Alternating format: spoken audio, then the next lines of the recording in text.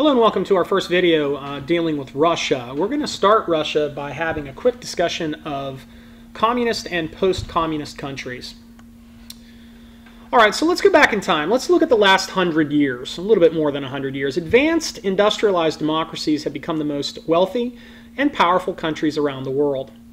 These same countries have been criticized for the degree of economic inequality created by their market systems. And here's a question we need to ask. Have advanced democracies encouraged and valued freedom at the expense of equality? And are they ultimately unjust because of this encouragement of freedom? Freedom to make as much money, freedom to be as successful as you can possibly be. Most people in these advanced democracies would probably answer no. But when you take into account and you start asking communist countries, the resounding answer would, of course, be yes. During that time period, as the world was rapidly industrializing, two large countries became communist nations, the Soviet Union and China. Both of these countries encompassed billions of people and held a huge amount of economic and political influence. Now today, as we sit, communism has collapsed around the world. We've seen it collapse in the Soviet Union, and we've seen it drastically changed in China. There are other communist countries around the world, like North Korea, Cuba, and Vietnam. But its influence has definitely waned since the fall of the Soviet Union. Now let's go back and let's take a look at how communism, or the system, came about. Communism is based on the ideas of Karl Marx. He is considered to be the father of communism. And he wrote the book called The Communist Manifesto in 1848. He believed that capitalism exploited workers and increased that gap or inequality between the rich and poor. He believed that this gap was going to grow to be so large that the imbalance that it created would lead to revolution. A revolution between the proletariat, the workers, and the bourgeoisie, the owners. He felt that after this revolution, the workers would prevail and a new world would appear. In that new world, there would be no social class.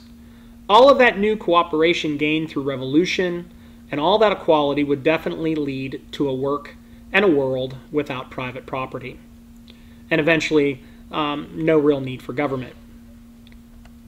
As you can see, Marx had some really idealistic views and ideas on the end result of the revolution. He also had some conditions to where he felt this revolution would take place. Russia was the first country to base its political system on Marxist theory. The revolution of the proletariat occurred in 1917. But this revolution in Russia did not follow the steps or really meet the criteria that Marx outlined back in the mid-1850s. Russia was not an industrialized giant at this time. They had lagged far behind both Britain and the United States in terms of their industrial revolutions. Marx outlined this revolution taking place in an advanced industrialized society. Russia was very backward and didn't have even a portion of the industrialization of the country that Marx envisioned. Now Lenin justified this revolution and based it on Marxist theories with the idea that the Tsar needed to go and that the peasants needed to be released from their oppression and raised. All right, and so the ultimate idea there of balancing the haves and have-nots, the workers versus the owners, was going to be realized by Lenin. It was just going to be done differently than what Marx had envisioned. All right, so that leads us to Leninism. All right, that's the difference where we see Lenin diverging or moving away from those the very clear Marxist ideas. Lenin changed the nature of communism by asserting the importance of what he called the vanguard of the revolution. And the vanguard of revolution could be boiled down to this: a small group of elites. Lenin's government was based on the concept of democratic centralism, rule by a few for the good of the many. And in this case, with Leninism, we're looking at the elites and the party leaders were going to make the decisions for everybody else. Now that doesn't really go along with Marx's view. And in most cases, the elites and these high-ranking party members, this clique, was going to make all of the decisions, and once those decisions were going to be made, there wasn't going to be any outside discussion or debate among anyone else. Lenin's government went on to direct both industrial and agricultural development in Russia. So here again, you see the birth of that idea of that small group of leaders, and again, Russia is going to have a long tradition of authoritarian rule under the Tsar. So again, this is just kind of another step. Lenin is also going to gain control of the economy, and it's going to be planned, and it's going to be operated through that elite party membership.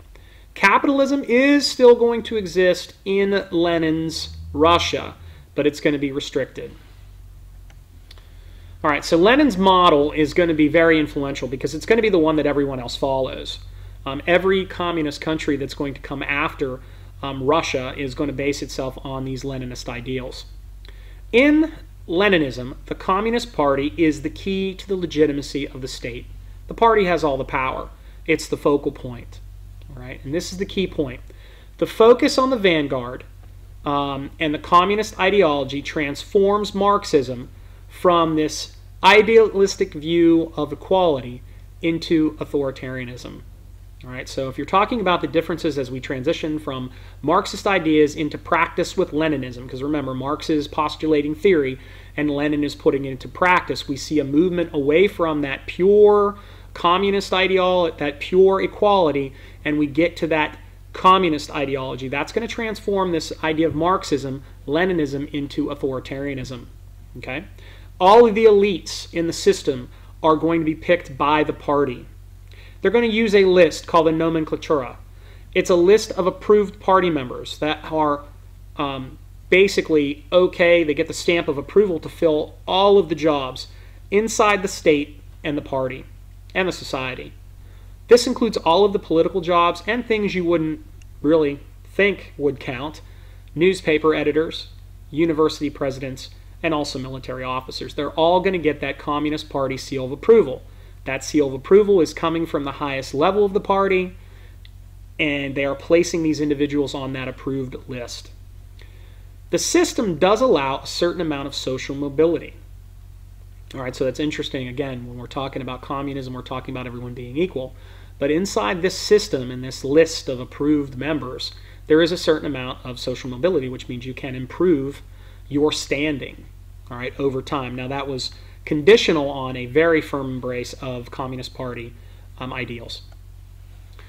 All right, so Maoism. China is going to also take a step towards communism and Marxism. It's going to start around the same time as that 1917 revolution, but it's not going to come to full fruition until after 1949. Mao's interpretation of Marxism was different from Lenin. Maoism is going to share Marx's vision of equality and cooperation. And the big difference between Mao and Lenin is that Mao is going to want to preserve China's peasant-based society. So again, China is another country where it really wasn't an issue of industrialization. They weren't a great industrial giant.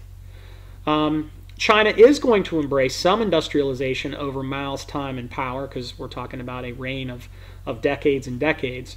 But Mao was much more interested in continuing to promote an agriculturally based community and society. Right? That's all going to change in 1976 when Mao dies. Deng Xiaoping is going to gain control over a short period of time, and he's going to institute market-based socialism. Mao also embraced the command economy, much like Lenin. Again, the Soviets and the Chinese, their systems at the start point were very similar. All right? And again, the big divergence was that Mao was going to interpret Marxism, was going to put more focus on the equality, and was going to try to maintain China as an agrarian society. Now, China is going to embark on a very smooth and gradual transition to capitalism and markets. All right, and a great portion of their economy is available to the market today. This is really a contrast from what eventually happens in the Soviet Union, where Gorbachev is going to try to incrementally move Russia into the market system, and it fails. And then Yeltsin is going to use shock therapy, very rapid change, to push Russia into capitalism. All right, real quick here, a couple slides on some other issues. Gender in communist regimes. Communism envisions complete economic, social, and political equality for women. Generally, this has never been achieved in any of the communist countries, but it certainly has increased for opportunities for women. If you take a peek by the end of the 20th century, communist countries had more women in the workforce than their capitalist counterparts. All right, communist political economics, or the economy. We're talking about command economies and central planning. There are no markets. There was no private property. And again, both of these principles, according to Marxism, don't really promote that equitable distribution of wealth. Okay? So command economies kind of go hand in hand with the idea of no big division between rich and poor. Two big problems have emerged in command economies. Problems with logistics. Planning an entire economy for a nation as large as China or the Soviet Union, very difficult. The bigger the economy, the bigger the task. The second is that the workers don't really have any incentive because there's no fear of losing their jobs. Industries don't worry about competition, and there's not much motivation. These issues proved insurmountable and led to the end of the USSR. If China wouldn't have started its change earlier, it may have also had the same result. All right, so here's some questions as we wrap up. How important and influential is communism today? Both China and Russia have authoritarian governments, even though Russia does have a set and a nice framework of democratic institutions. They both have authoritarian governments and regimes in place today. Both of these countries have integrated capitalism into their economic systems. Both are big players in international markets, and China and Russia continue to set their own rules. Thanks for joining me today in this discussion of Russia. Make sure that you finish up the Google form.